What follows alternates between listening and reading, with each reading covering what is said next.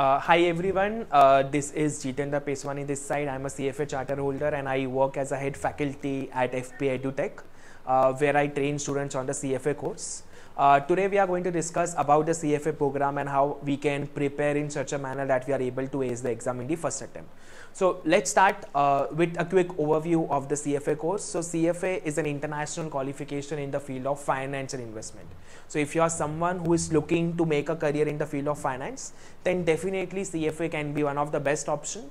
The course is offered by the CFA Institute US and it is recognized in more than 167 plus countries. There's a huge opportunities in the Indian financial market. So if you look at the growth rate of the mutual fund industry, if you look at the number of people participating in the financial market, that has been going up. So that is why we can see there's a huge opportunities for a lot of young professionals like you to make a career in the field of finance. So that is where doing a globally recognized course like a CFA can help you build a great career. So the course, the CFA course is considered as the gold standard certification in the field of finance and investment management. So this is a broad overview about the CFA course. What are some of the career opportunities that you can get once you complete your CFA? So with CFA, it can help you to get a core finance jobs. You can start working in the investment banking in the core roles. It can help you to get make a career in the field of equity research. You can start working as a corporate finance analyst, as a financial analyst. It can also help you to make a career in the field of portfolio management, equity research. So being very honest, in CFA, you get trained on multiple things.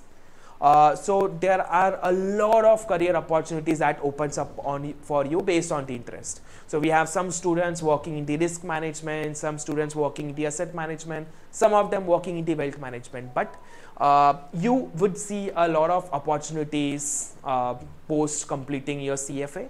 So when I talk about the CFA course, so CFA course has 3 levels. So when I talk about the CFA course, it has 3 levels: level 1, level 2 and level 3. So to become a CFA, you need to pass all the levels, level 1, level 2, level 3. You need to have a relevant work experience as well. Now, one very good thing about the CFA course, see, in most courses what happens, you pass the final certification. Only then you would see a significant value addition in your career. But that is not the case with CFA. As soon as you pass level 1, as soon as you pass the level 1 of the CFA program, you get digital badges, and based on that you can start working in the industry. So the very good thing about the CFA program is that there is, aisa nahi hai the entire value is at the end. The value comes with each level. You pass level 1, there will be value addition in your resume. You pass level 2, there will be more value addition in your resume. So this is something, a very good thing about the CFA program. As soon as you start clearing levels, you would see good employment opportunities. You can see significant improvement in the monetary terms as well. Now, are you eligible for the CFA? So first of all, to do a CFA, it's very important that you need to have an interest in finance and investments, because that is where the expertise, that is where the specialization of the CFA program lies. Now, when I talk about the eligibility criteria, the level 1 of the CFA program can be done 23 months before the graduation date. So let's take an example. If you are a student, let's say you are a student based out of India where we have a 3-year undergraduate degree. So 23 months before the graduation date. So at the start of second year itself, you can give your level 1 of the CFA exam. So the earliest you can give the level 1 examination is in the second year. Obviously, you can register for the exam and start preparing for the first year onwards. To make it simple for you, anyone who is in the first year and onwards. So if you are first year, second year, third year, minimum being the first year, you should have started the first year. You can register for the CFA exam. You can start studying, and immediately as you enter the second year, you can give your level 1 examination. For most of the candidates, let's take an example. Let's take an example. You have passed your 12th and you have started your first year in the year 2023, and you are going to graduate in the year 2026. So let's say I am a student who have just started the first year now, and I am going to get graduated in the year 2026.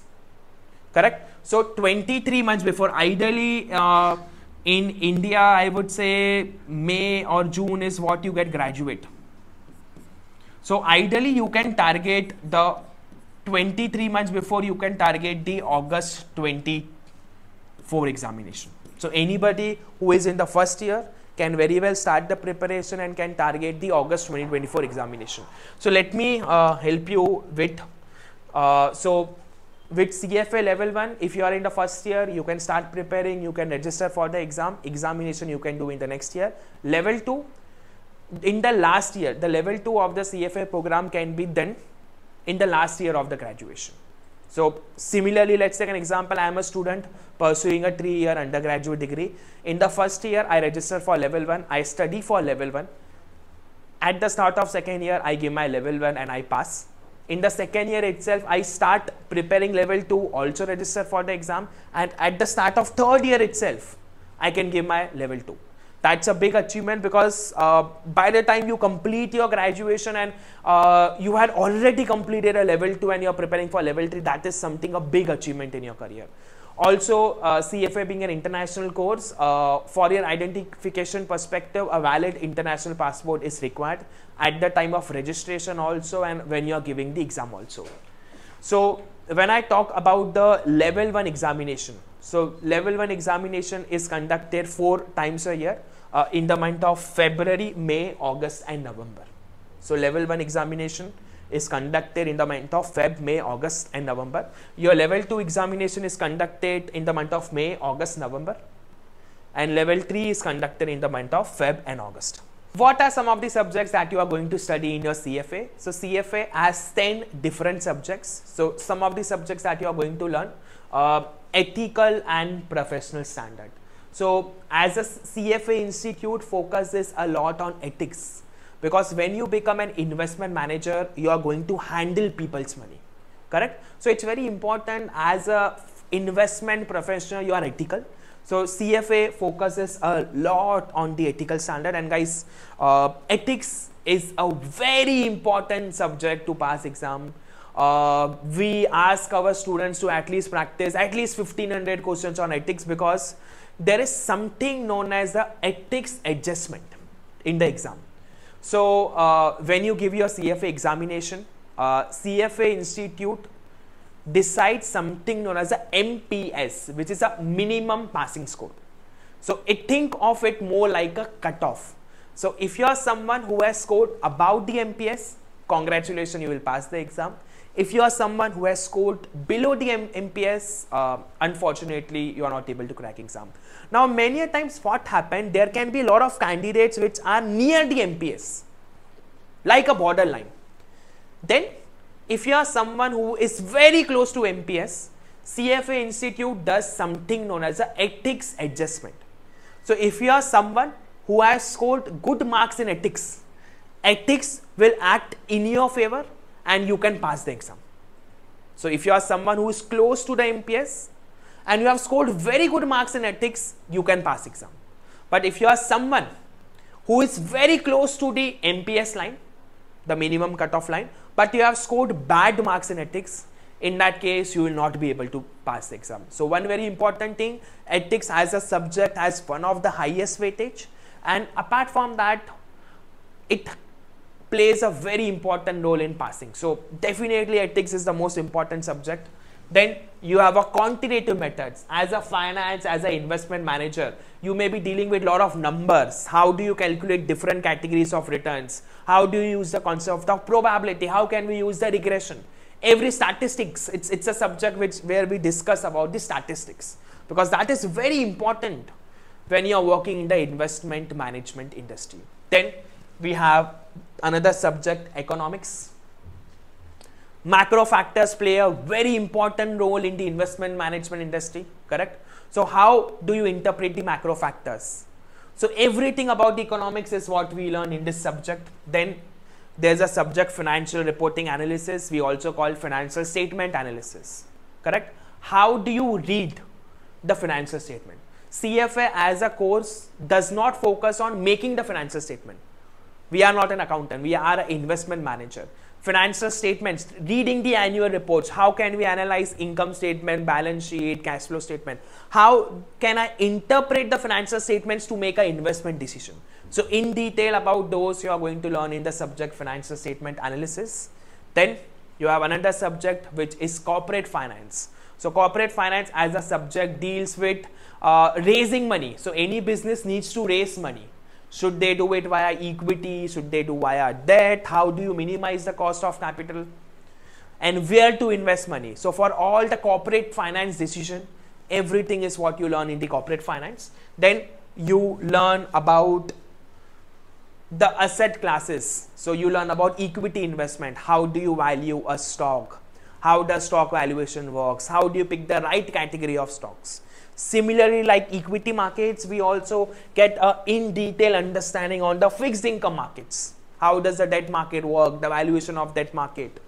Then we have a derivatives. So it's another financial assets where we learn about forward, futures, options. Then we learn about the alternative investments. How do you invest in real estate? How do you invest in hedge funds, commodities? How does investment in private equity, venture capital works? What is angel investing? Everything apart from equity, that is what we learn in the alternative investments. And then we have another subject which is portfolio management. So you learned about equity, you learn about fixed income, derivatives, AI, correct? But for a client, you will be managing the money. For a client, you will be handling the entire portfolio, correct? So that is what you are going to learn in detail in the portfolio management. And in level 3 of the CFA program, you will see almost 40–50% of the syllabus just focusing on the portfolio management. One question that I get, how much time I need to pass CFA level 1? See, how much time that you need to pass the CFA level 1 examination, that is a factor of multiple things. That is a factor of multiple things based on your past academic background, based on your work experience.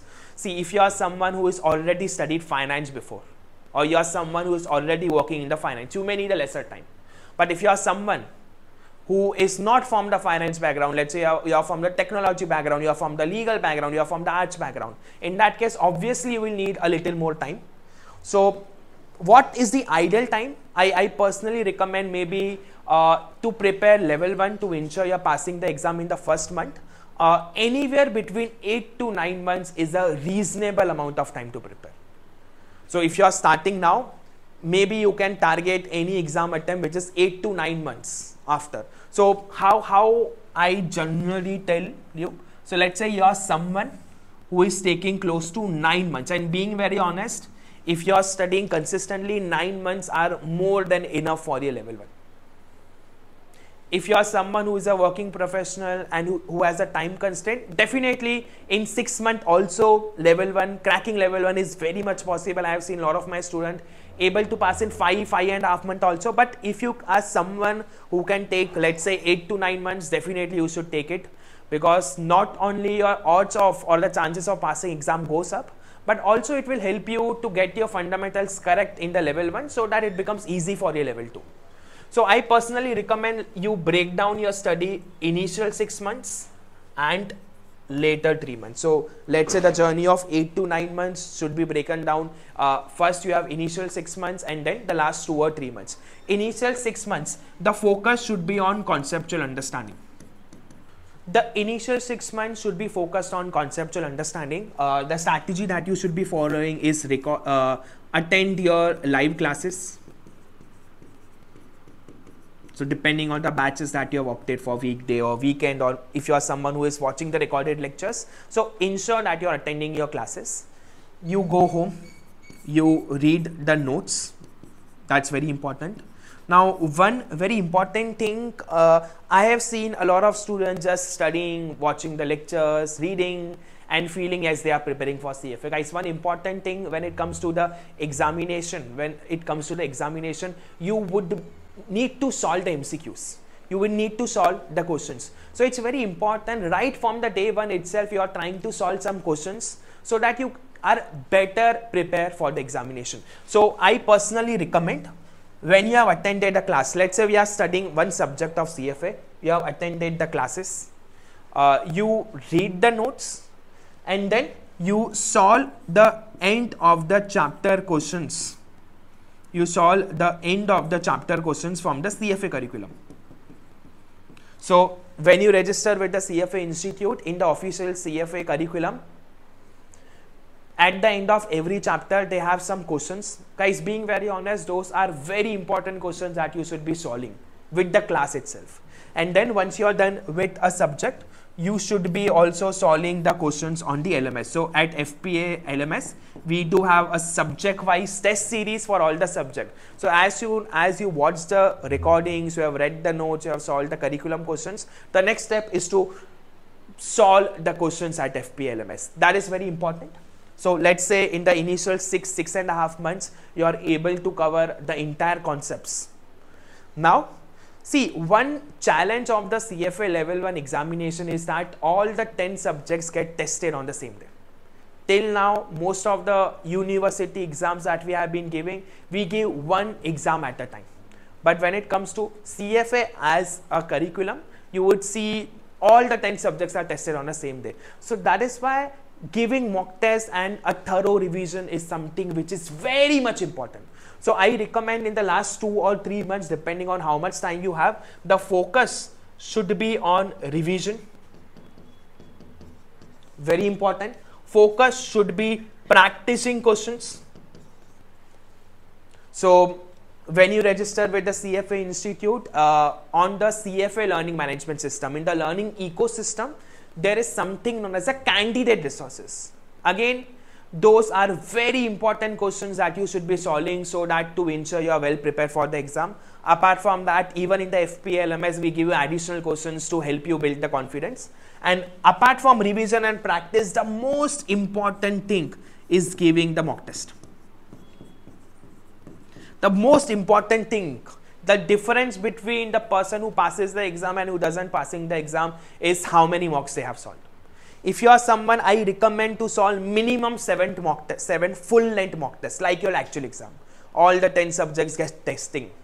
So if you are someone solving, let's say 7 or mock tests, there is a very good probability that you are well prepared for the exam.